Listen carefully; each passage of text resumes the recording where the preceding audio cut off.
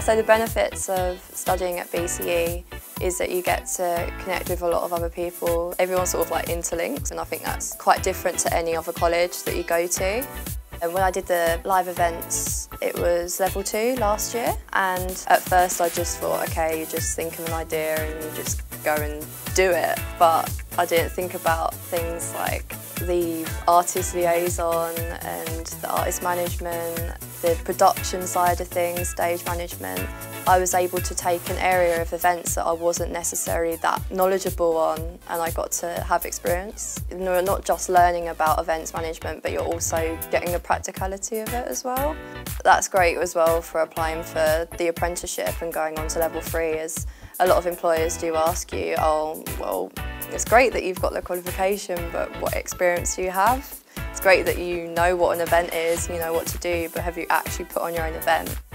Events management and promotion consists of putting on real-life events in anything from 50 capacity venues all the way up to 500 capacity venues at the end of the year. It also deals with contracts, event management, marketing and promotion. There's a variety of skills, not just in planning, but it's also in organisational skills. What we try to do with the students is give each person like a project management role. So they are managing the project and they put everyone in roles.